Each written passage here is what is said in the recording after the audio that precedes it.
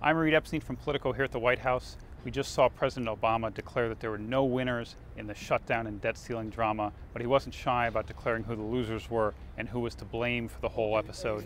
He said House Republicans shut down the government and brought the country to the brink of default for no reason other than to stick it to him. He didn't mention his health care plan, but clearly that was the subtext of what he was talking about.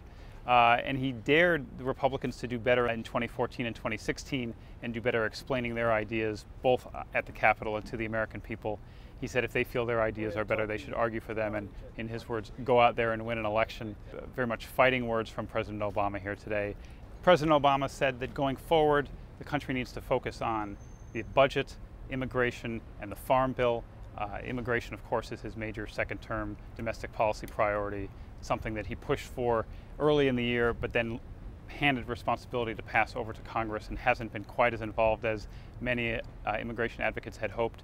And it was really the first time we'd heard the president talk at any length about the farm bill, something important to vast swaths of rural America, but not something that's necessarily been at the center of White House policy deliberations so far.